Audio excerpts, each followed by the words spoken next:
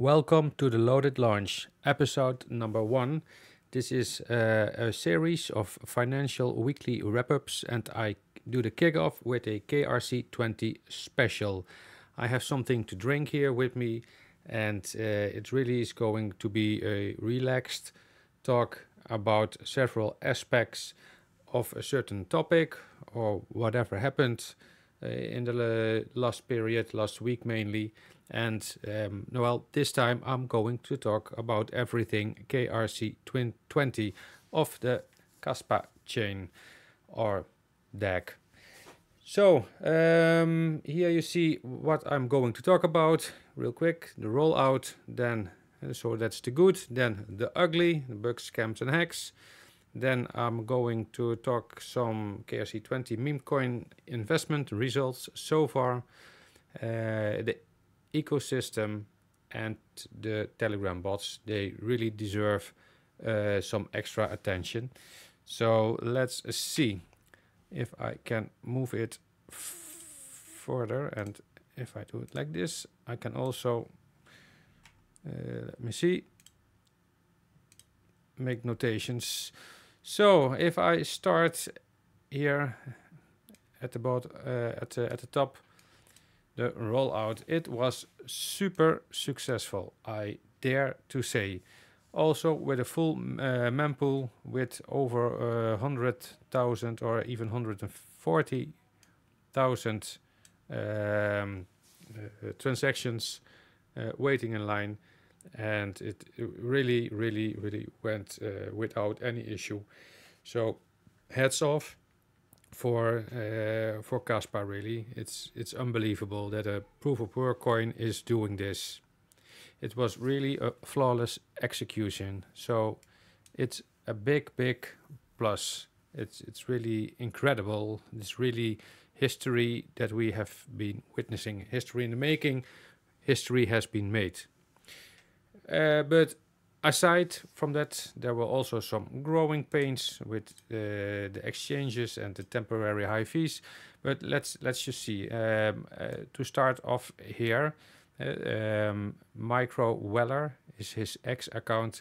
He posted this nice infographic showing the 24-hour recap, and there were 13 million transactions on this proof of work blockchain block DAG, and with an average transaction per second of 200, and I think it was even higher than that. The maximum is 300, and it often was reaching that 300. As I just told, the mempool had 140 transactions reached as the maximum, 140,000 I mean. So that is huge, and the fees that were paid in Kaspa was about 21 million Kaspa.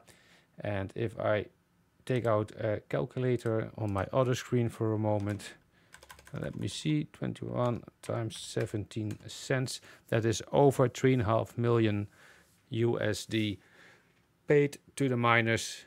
And the fun thing is that everybody who I saw, really, sometimes it was a little bit irritated, but almost everybody was happy for the miners. They paid it with love. So it's good. It's good. It's really still a community, sense of community, and we all are in this together. And that is the feeling, and we hope the miners will have enough to keep Kaspa running. And with this, I think, and I saw also others post about it, also some miners, they say this is really making Kaspa for the long run, how do you say it, that the financing of the mining and securing of the chain, that is now with this is a certainty that it will happen. So that is really good. Then over 80,000 unique addresses participated in the KRC20 launch. That is really a big amount, and over 156 KRC20 tokens were launched.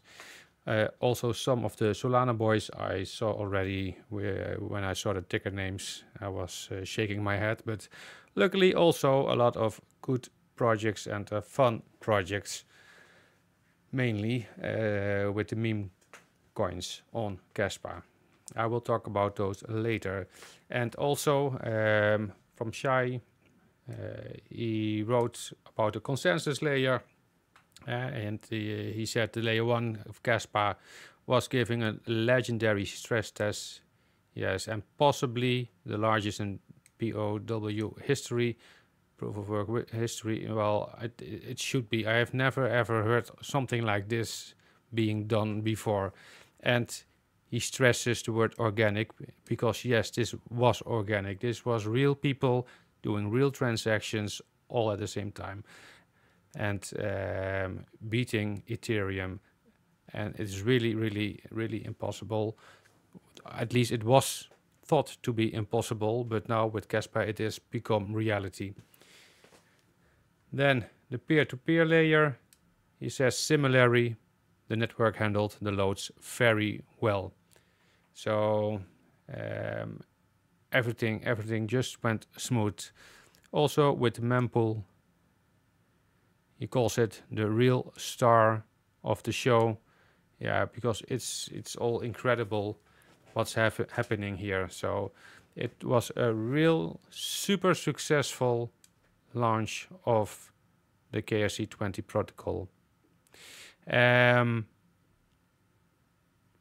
also the conclusion is that the entire layer 1 proved God tier performance and resilience, and that is very well written by Shai. Then some questions came also about the high fees. Well, we see here Casware. Well, I will talk about that a little bit later, but I have lost my trust in that software. So yeah, but that's just a stint on a very, very good, very successful launch. So I think the Kasper team can be proud, and also the Kasplex team can be proud. Really, really well done. Then we go, well, to the bugs, the scams and the hacks. We just had the good, now we go to the bad and the ugly. Well, Casware, really, I mean, the lost funds, because without becoming too technical, what happened is that the funds that should return to the owner, they went also to the miners. So if you spend, say you have 100, you want to spend 20 and you want to keep 80. From what I heard, it happened that those 80 also went to the miners. So you lost everything really. Well, the high fees, we just discussed that. And I can only summarize it that at least my personal situation, the trust is gone in that software and I'm not using it anymore. Especially because I saw that those lost funds was due to a bug that was reported 2 months earlier already. So, or 80 days even, something like that, with the first launch, beta launch. So, well, this is Casware. If you use it, you use it, I don't. Well, then the scams, Kaspedesk, yeah, really, they tried to, and it really happened. I even made a, how do you say it, a video on them. They were collecting money through the Solana chain, and people were actually sending Solana to them. So, but that was just a scam. And also now the infamous KDX swap with a pre-sale, they managed to get at least $600,000 from people, and then they went, this one is gone, and then they went offline. So really sad, really sad. I saw somebody saying he would pour in his savings, and I checked, there were multiple people who were putting in amounts over 20k, 30k USD I'm talking about. So this really hit those people hard. But also the smaller buys. I mean, for some people, especially in certain countries, like 1000 USD is a lot of money, and maybe they have put it in as well, thinking it would be a good investment and support and in support of the Kaspa ecosystem, and then it was gone. But then it's so important to do your due diligence, and I must be honest, there were red flags. I personally, I didn't know what to make out of them. They didn't seem professional enough, at least it was not far, it was totally not good enough to put money in it. I could not tell that if they were a scam or just incompetent. I thought they were just like incompetent and they were trying. Yeah, but still, Aspect, of course, he also published about it, and I think he did good, and too bad that people still fell for it, and even after he tweeted about it or posted on X about it, but still very sad. Then these two messages, I did not see this personally, but I did hear about it, and a day later I saw this post. Please, I'm not going to talk, I'm not going to repeat everything. If you want to just pause it and read it. But to make a long story short, people are being hacked. The browser is being hacked. The hackers get control over their social accounts, and they spread more malware and can take over more social accounts. So if you think that your friend is sending you a link that you can trust, in fact, it's not your friend anymore. It's the hacker who sends it, and he wants to trap you, he wants to hack you, and he wants to get your money. Then also false link about the bots, the Telegram bots, also sending people to the wrong address, to the wrong bots, and making people lose their money. Also very sad. I only heard it about it, rumors about it. I have not seen it both, but yeah, well, luckily it was not that widespread, but still, it's sad that it is happening. So that is that, or well, look, to summarize, the Kaspa ecosystem has been very good and very tight, and people meant well, did well, but now it's time to wake up and understand that Kaspa with the KRC20 protocol is open for everybody who can do anything that they want, including stealing money from you and me and everybody. So be careful, take good risk management measures like cold storage. Don't just click on any link, stuff like that. Do your due diligence where you are investing in a project. Just become better as a crypto investor. Because you cannot control the others, you can control yourself. Investment results.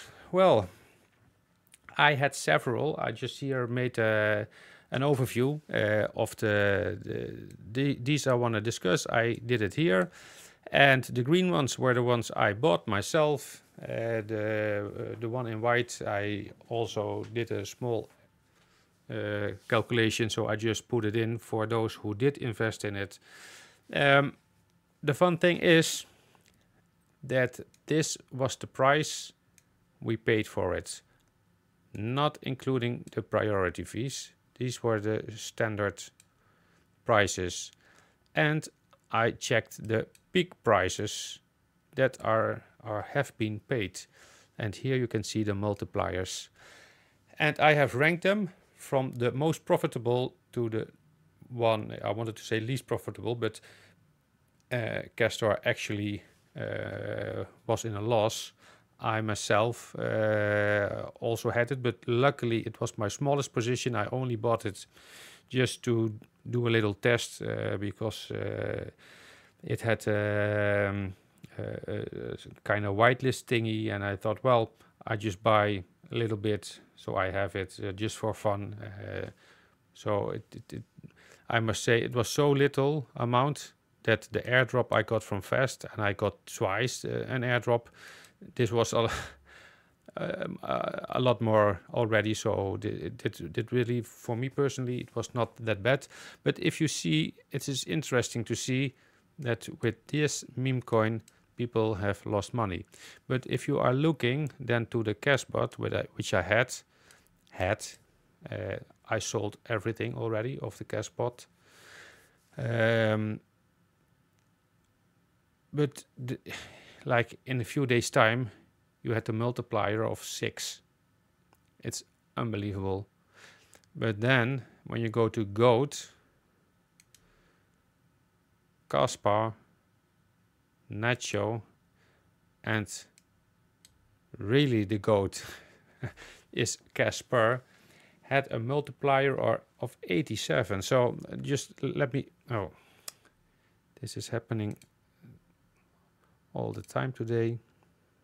I don't know why, but yeah, let's go. KSPR has a 6, GHOAD 25, Kasper 36, Nacho 40, Kasper 87. More than the double of Nacho. And the fun thing is, Nacho get all the attention because Nacho has a higher market cap. But that does not make it the best investment. No, as we can see, Kasper has been the best investment by far. So if you are investing in meme coins, you also do it for the fun, but more even so, I think, for the profits. So the people who bought Kasper really made a good profit so far. Well, the airdrop, for some reason I got it twice, and it made me, here you see my revenue, my sales revenue, and it was almost exactly $100, just over it, in Kaspa, of course, but if I calculate it with the 17 cents, that's just over $100. So thank you, Fast, for free money. And I'm going to buy KROCbot, or in short, KREP.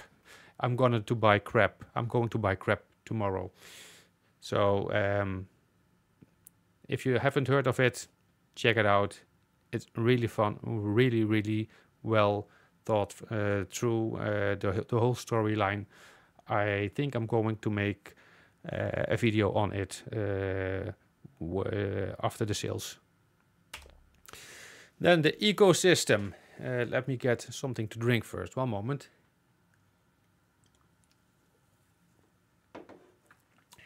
Yeah. So the ecosystem. Well, there are some after the higher fees and the KRC20 launch. Some exchanges have temporarily disabled their deposit and withdrawal functions, like for instance Maxi and KuCoin. There are more. I just because those two are very well known, just wanted to mention them. There are others who have no troubles or have already restarted the functionality. So I'm not sure why it's taking so long with those that are still having it disabled temporarily, because there's not really a reason to at this moment. But maybe they just come together once a week and make decisions. It can be something simple like that. Then another thing is that I saw that CUSDT is also on the Kaspa chain right now. You can also check it here by or if you are on this page, just scroll down and you will find CUSDT, which should be a version of Tether. So that's all I have seen. Also that you can buy it on an exchange. I should have put a screenshot of it also here. But it is said that you can buy CUSDT, so a stablecoin, on Kaspa, on a Kaspa chain itself. So very interesting. I'm going to read more about that. Then, well, here you already see it. Let me zoom in a little bit. This is cas.fyi for your information. It has now a list of all KRC20 tokens. So that is very, very nice. Let's see. And also, there is somebody, Ethermat, who is manually updating a Google Sheet, and very well done. Many people have used it. I have myself used it as well. Thank you a lot, Ethermat, for this labor that you are putting in.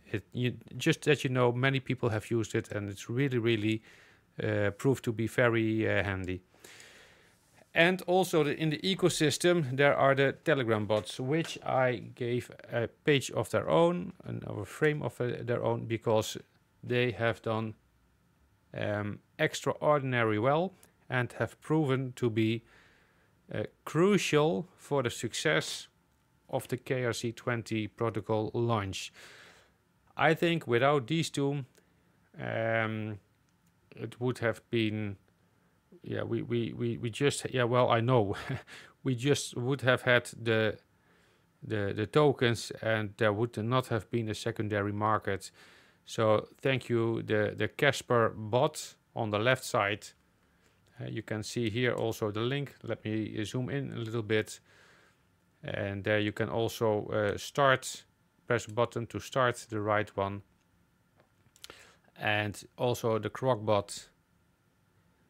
And both are very, very useful. I personally have different reasons to use them. I do the trading mainly on a KSPR-BOT, so I trade using this, and because of this function, I have full control over my wallet if it is in here. So this is where I store my tokens. So here I buy, and here I store. Yeah, it's hot, but if I have had also already some profit in Kaspa. The Kaspa I sent to the cold storage, so that's gone. But some tokens are still there, and it's just waiting for a better solution.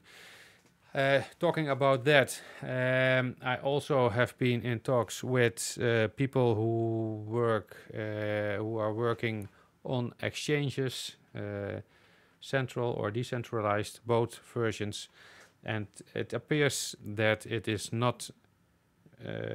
It's harder than just adding another Ethereum token. This is new tech that needs a little bit longer development. So we have to stay patient and wait and see what will happen. But until that day comes, we do have these Telegram bots that prove to be very, very useful. So thank you to the makers, to the founders of the bot, the people, the admins, that they are around. And with this, I want to wrap up this first how do you say it, this first presentation, this first talk of the load at launch, and I hope to see you next time, next week, and or just subscribe to see all the other videos I will be making. And I almost forgot, I also have a Patreon for a very cheap price, even for free. You can join to see the Discord, the general channel in the Discord. And I hope I see you there. Also give a like, subscribe here, and see you next time. Have a great day.